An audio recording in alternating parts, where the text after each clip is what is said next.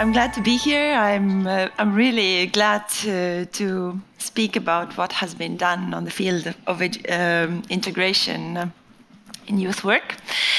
But yes, as you said, Martin, 8 years back or so, and a few years before and a few years after, I was actually also studying political science.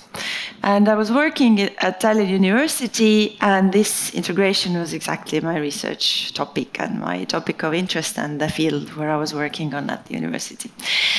And this kind of conferences were also part of my reality, but I grew really kannatamatu, impatient. I was thinking, so what can we do? What can we actually do? So I quit. I started working at a language immersion school as a teacher of history and civics. And then at one instant, the director of the youth agency of Archimedes Foundation contacted me and said, you know what? We have this new program. And it's called Youth Meetings, and we would like to offer you to the position of running the program, being the manager of the program.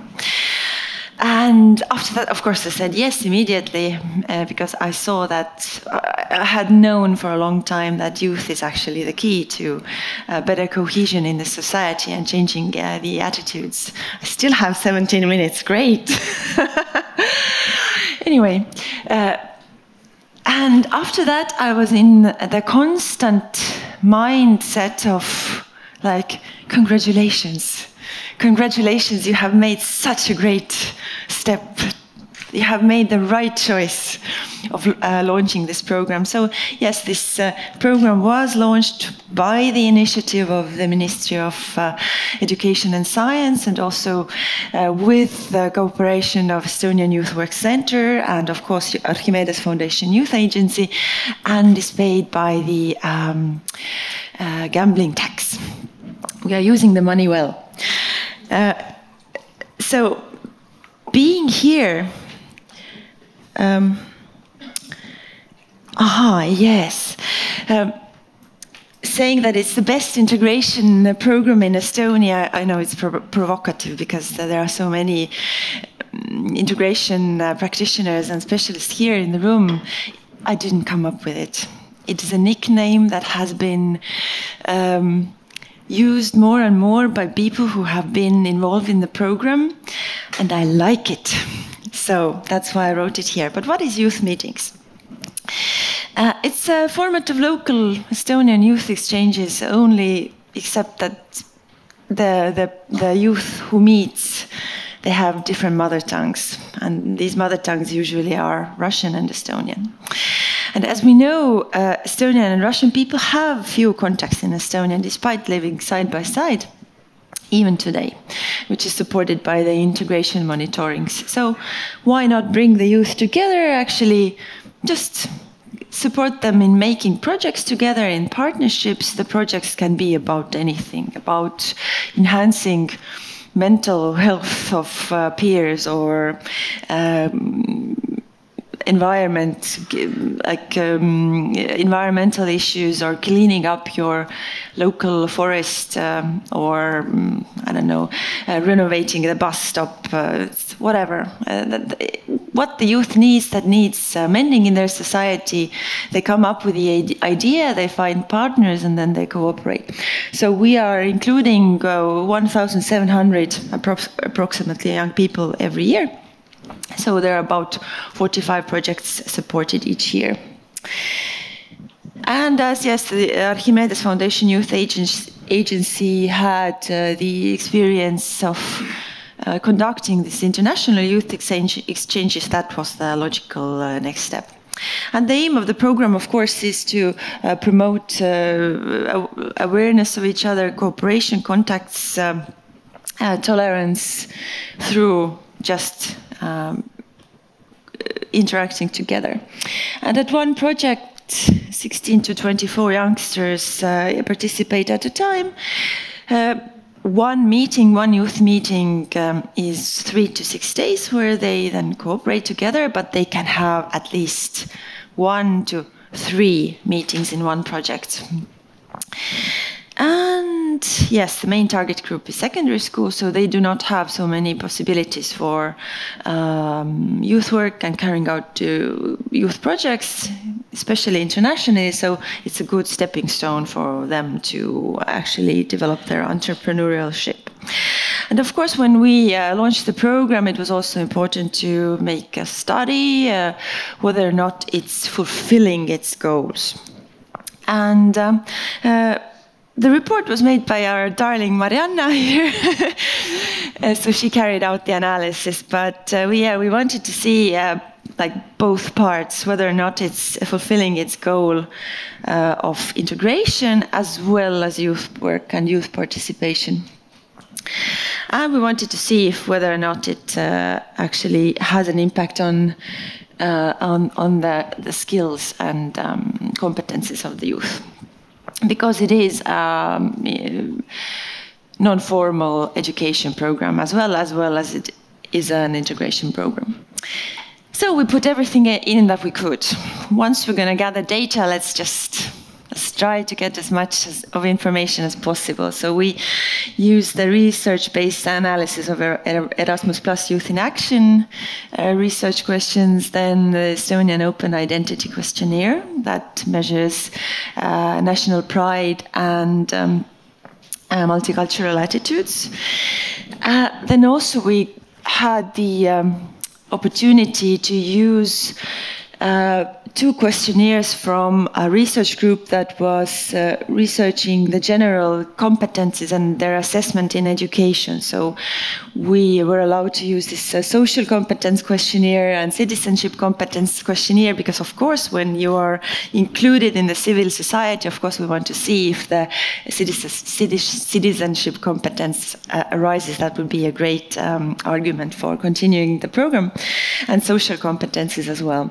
Many of these general competencies, like measuring tools, were not in the survey form, but we could use these which were in the survey form. And yeah, we asked all sorts of different background questions and also about the impact of participation, because we gathered the data before the project and then afterwards. And here's the overview we had. Before participation, of course, everyone is more motivated to fill in the survey. So we had 45% response rate of all the participants.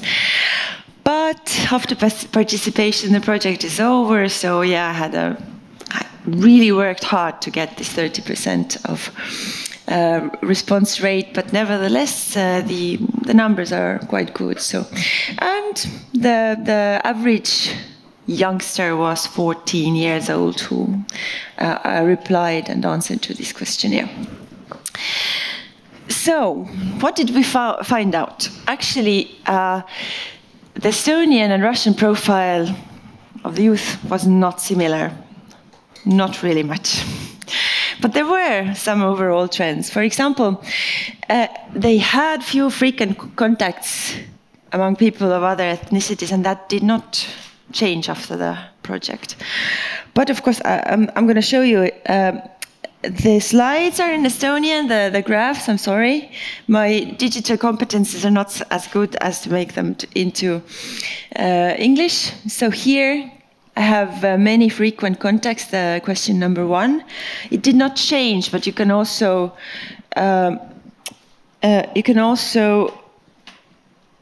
it's logical, because if the measurement is done after the project immediately, they're not going to have time to have frequent contacts. We were, of course, expecting. On the other hand, they had really high interest in learning foreign languages and interest towards interaction with people of other ethnicities. So that motivation was really high. So I'm going to show again. This is the question 6 and 9. So that was the highest. They were very interested in actually interacting with people of other ethnicities. What else? they were very interested in participating in youth meetings in the future. So if I'm going to show you on this graph, if they were asked all sorts of questions like, what was the impact of these youth meetings on you? They were like, I know better now how young people live in other parts of Estonia. I know now better what I have in common with other young people in Estonia and so on. So actually the interest of participating, this is a 4-point scale, was the highest average score you could have. I could really like to participate in this type of meetings in the future as well. What else was common for the both groups? They were more active than the youth in general. So they had more extracurricular activities, but nevertheless they had the same few amount of contacts that Estonian Russians have.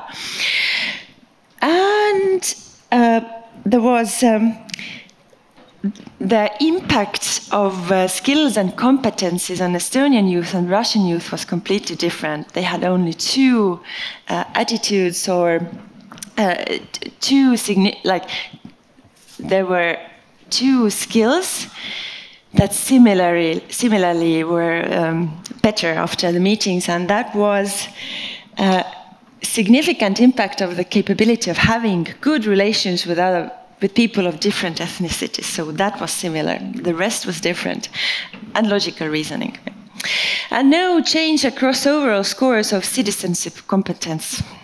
So we are here to talk about inclusive civil society, but the citizenship competence did not change. But there is actually, I think, a reason for that. I think the scale, when you look at it, it asks about voting, elections, knowing about politics, discussing about politics, and we know from other research that actually youth is not so interested in politics. So if we want to actually measure citizenship competence, we would maybe ask different questions in the future.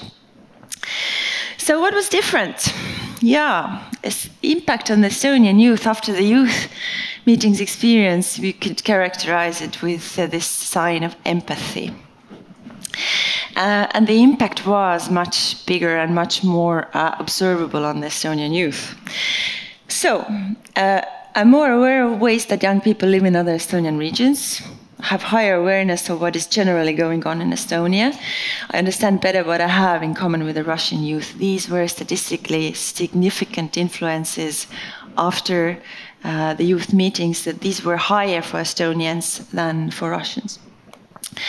I feel more freely interacting in English, interesting for Estonians. As compared to before the youth meetings, the empathy is even higher. I know that some people in our society have fewer opportunities than others. For me, it is interesting to interact with representatives of other ethnicities, and social skills scores for Estonians were higher after the youth meetings, especially due to higher scores of pro-social behavior and interaction skills. For the Russian youth, this was already high, but the Estonian scores got more similar. And main changes in the skills that changed were related to carrying out the project, cooperation, entrepreneurship, and so on. The Estonian Open Identity Scale before the youth meetings, as kind of expected, Estonian youth reported highest scores on the national pride subscale, and the lowest score of the single items were one item that said, in Estonia, one should respect different views about history, and the Estonian youth tended to disagree with it. Now, what happened after the meetings is a big, big surprise, because, yes, as you can see, that the multiculturalism openness had a significant rise for the Estonian youth. No changes, statistical changes of significance for the Russian youth, but there was this empathy and openness spike for Estonian youth. And if you can see, this question in Estonia, no one should respect different views about history, has done a huge spike but no projects whatsoever were about history. No projects whatsoever discussed history. And as you can see, it's now even higher than the average for the Russian youth after the project experience. And I feel connected to all people living in Estonia, no matter what is their ethnic background. So this has done a significant spike as well. Yeah, for the Russian youth, there were much less changes. So we could actually conclude that this kind of interaction and cooperation moments have much more impact on actually the majority group. Yeah, the Russian group. So they were, as expected and as seen in other research, more likely to see their future outside Estonia than their Estonian peers, still. And it was very interesting to see that dependent on the type of school they go to, they would have more or less contacts with Estonians. It's low anyway, but as you can see, this is the Russian-speaking Russian language of instruction, and there are no classes in Estonian or no language immersion. And from here you can see that the question says, I can say,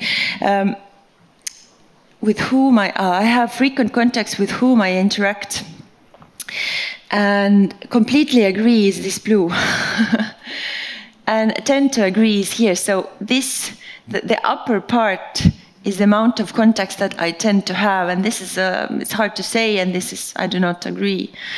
So with the language of instruction being Russian, you can immediately see a tendency to have less contacts, which to me is, I think, really important in Estonia as well. And what were the skills that actually became better?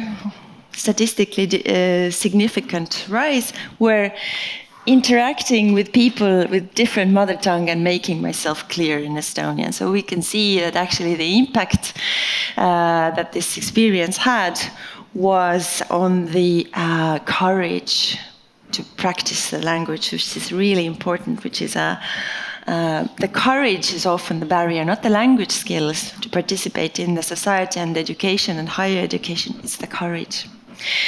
So I have a few quotes that actually support what we found, and these quotes we can find in our project reports all the time. And for example, I could overcome my fear of interaction, of doing or saying something wrong. These types of feedback is really, really common. Or from an Estonian-speaking youth, I learned that ethnicity says nothing about a person's essence.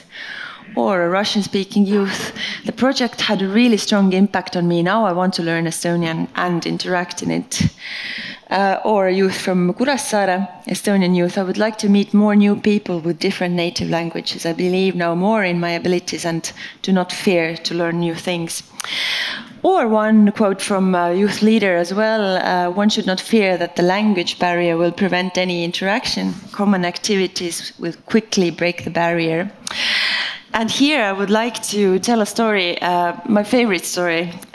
If there are people in the room who have heard it, I'm sorry, but I don't think so. So at the first year, this 2015, I visited a lot of projects as well because I wanted to see how well they're doing. And then there was this really, really nice project in the northeastern part of Estonia. It was about bullying, and they wanted to learn skills to counteract bullying. And there were kids from Jõhvi, Estonian-speaking, and Russian-speaking kids from Paldiski in Estonian town. And then there was they had cooperated before, and there was a new guy. The new guy from Paldiski, let's call him Maxim, it wasn't his name, but... And Max didn't speak a word of Estonian, which is also pretty common in these interactions. And I went to him and said, like, hey, Max, how are you doing in Russian? And now I'm going to say in Russian, and then I'm going to translate. And it's like, очень здорово. Я с всеми общаюсь, ничего не понимаю. So, I'm having a great time here. I'm communicating with everyone. I don't understand anything. So that is that is actually the key finding, that or the key experience from the project, the program, that you do not need actually to speak the common language. You can interact without it as well. So the last slide, yes. What we found out, integration is not a symmetrical process. It has different impacts of different parties involved. And we do need to see or target the majority group in assuring the cohesion. We cannot integrate any minorities. We have to integrate the majority. And of course, contact is key. And as Eva said yesterday, yes, these are not Shutterstock images. These are real pictures of the youth meetings. So thank you so much.